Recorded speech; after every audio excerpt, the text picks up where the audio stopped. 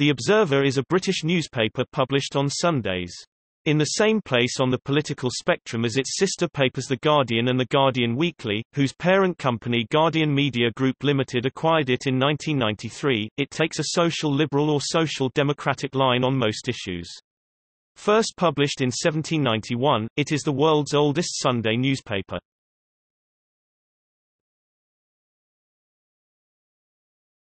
Topic: History.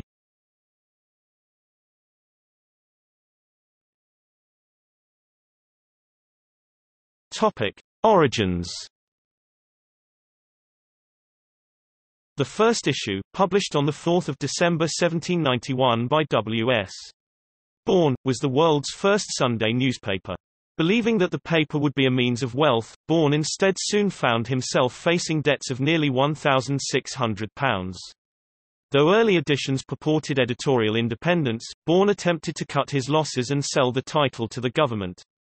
When this failed, Bourne's brother, a wealthy businessman, made an offer to the government, which also refused to buy the paper but agreed to subsidize it in return for influence over its editorial content. As a result, the paper soon took a strong line against radicals such as Thomas Paine, Francis Burdett and Joseph Priestley.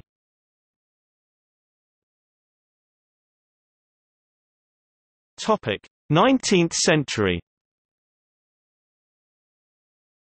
In 1807, the brothers decided to relinquish editorial control, naming Lewis Doxett as the new editor. 7 years later, the brothers sold the Observer to William Innell Clement, a newspaper proprietor who owned a number of publications. The paper continued to receive government subsidies during this period. In 1819, of the approximately 23,000 copies of the paper distributed weekly, approximately 10,000 were given away as specimen copies, distributed by postmen who were paid to deliver them to lawyers, doctors, and gentlemen of the town. Yet the paper began to demonstrate a more independent editorial stance, criticizing the authorities' handling of the events surrounding the Peterloo massacre and defying an 1820 court order against publishing details of the trial of the Cato Street conspirators, who were alleged to have plotted to murder members of the cabinet. The woodcut pictures published of the stable and hayloft where the conspirators were arrested reflected a new stage of illustrated journalism that the newspaper pioneered during this time. Clement maintained ownership of the Observer until his death in 1852. During that time, the paper supported parliamentary reform, but opposed a broader franchise and the Chartist leadership. After Doxett retired in 1857, Clement's heirs sold the paper to Joseph Snow, who also took over the editor's chair. Under Snow, the paper adopted a more liberal political stance, supporting the North during the American Civil War and endorsing universal manhood suffrage in 1866. These positions contributed to a decline in circulation during this time. In 1870, wealthy businessman Julius Beer bought the paper and appointed Edward Dicey as editor, whose efforts succeeded in reviving circulation. Though Beer's son Frederick became the owner upon Julius's death in 1880, he had little interest in the newspaper and was content to leave Dicey as editor until 1889. Henry Duftrail took over the editorship after Dicey's departure, only to be replaced in 1891 by Frederick's wife, Rachel Beer, of the Sassoon family. Though circulation declined during her tenure, she remained as editor for 13 years, combining it in 1893 with the editorship of the Sunday Times, a newspaper that she had also bought.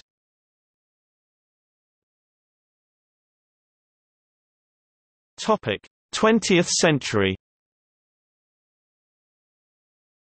Upon Frederick's death in 1903, the paper was purchased by the newspaper magnate Lord Northcliffe.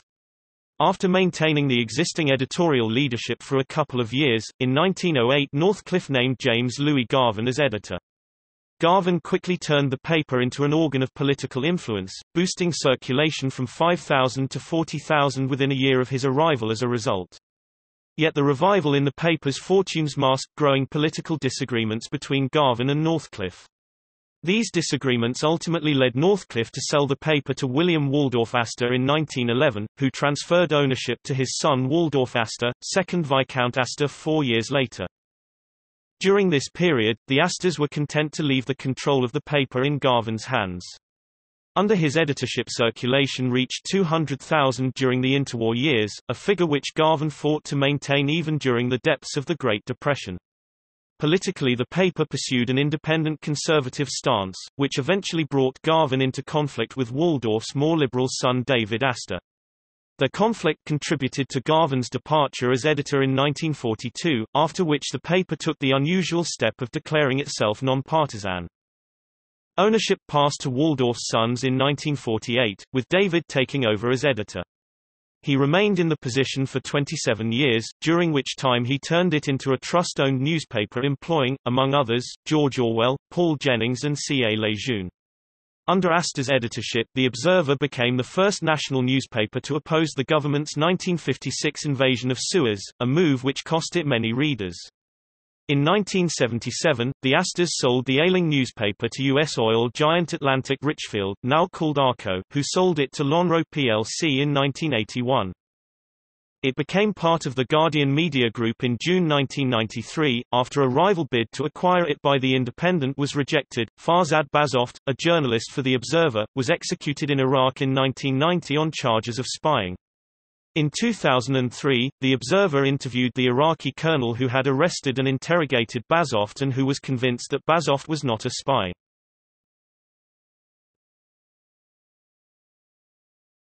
Topic: 21st century. In 2003, the editorial supported the Iraq War, stating, "Military intervention in the Middle East holds many dangers. But if we want a lasting peace, it may be the only option." On 27 February 2005, the Observer blog was launched, making the Observer the first newspaper to purposely document its own internal decisions, as well as the first newspaper to release podcasts. The paper's regular columnists include Andrew Rawnsley and Nick Cohen. In addition to the weekly Observer magazine, which is still present every Sunday, for several years each issue of The Observer came with a different free monthly magazine. These magazines had the titles Observer Sport Monthly, Observer Music Monthly, Observer Woman and Observer Food Monthly. Content from The Observer is included in The Guardian Weekly for an international readership. The Observer followed its daily partner The Guardian and converted to Berliner format on Sunday 8 January 2006. The Observer was awarded the National Newspaper of the Year at the British Press Awards 2007. Editor Roger Alton stepped down at the end of 2007, and was replaced by his deputy, John Mulholland. In early 2010, the paper was restyled. An article on the paper's website previewing the new version stated that the news section, which will incorporate business and personal finance, will be home to a new section, 7 Days, offering a complete roundup of the previous week's main news from Britain and around the world, and will also focus on more analysis and comment. Topic: supplements and features. After the paper was rejuvenated in early 2010, the main paper came with only a small number of supplements: Sport, The Observer magazine, The New Review and The New York Times International Weekly. An 8-page supplement of articles selected from The New York Times has been distributed with the paper since 2007. Every 4 weeks the paper includes the Observer Food Monthly magazine, and in September 2013 it launched Observer Tech Monthly, a science and technology section which won the Grand Prix at the 2014 Newspaper Awards. Previously, the main paper had come with a larger range of supplements including Sport, Business and Media, Review, Escape, a travel supplement, the Observer magazine and various special interest monthlies, such as Observer Food Monthly, Observer Women Monthly which was launched in 2006, Observer Sport Monthly and the Observer Film magazine.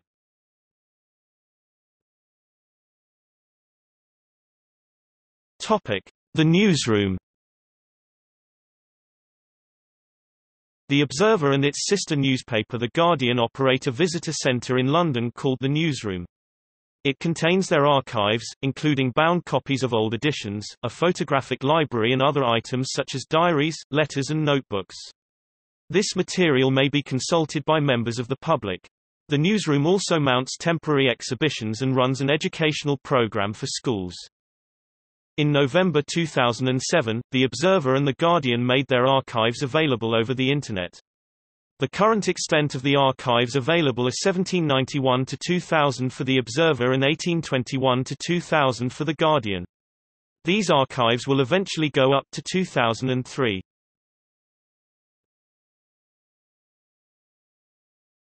Topic: Bands. The paper was banned in Egypt in February 2008 after reprinting cartoons allegedly insulting Muhammad. Topic editors: W. S. Bourne and W. H. Bourne (1791–1807), Lewis Doxett (1807–1857), Joseph Snow (1857–1870), Edward Dicey (1870–1889), Henry Duftrail (1889–1891), Rachel Beer (1891–1904), Austin Harrison (1904–08), James Louis Garvin (1908–1942), Ivor Brown (1942–48), David Astor (1948–1975), Donald Trelford (1975–1993), Jonathan Fenby (1993–95), Andrew Jaspin (1995–96), Will Hutton (1996–98), Roger Alton (1998–2007), John Mulholland (2008–2018), Paul Webster (2018–present). Topic: Photographers. Jane Bone, resident from 1949 until her death in 2014. Antonio Olmos, freelance. Harry Borden, freelance.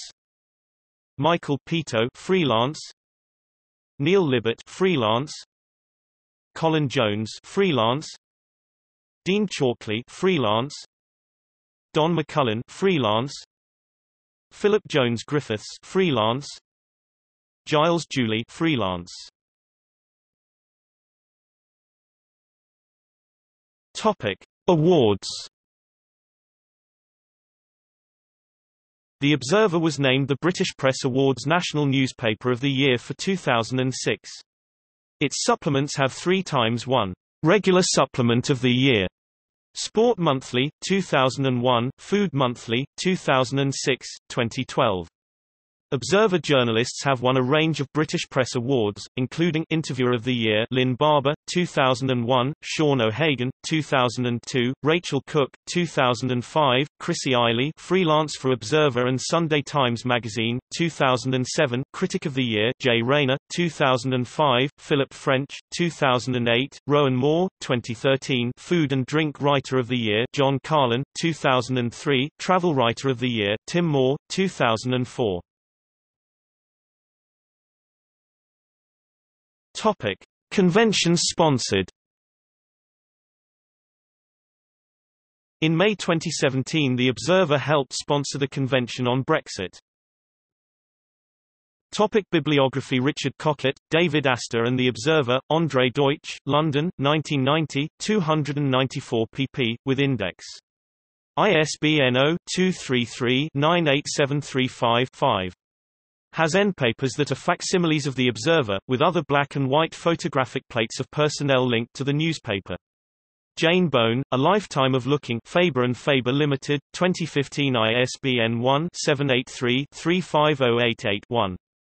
Contains the most iconic photos Jane took for The Observer from 1949 to the last photo she took a few months before she died in December 2014.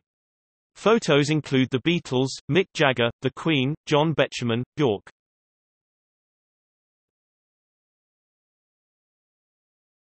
Topic: See also.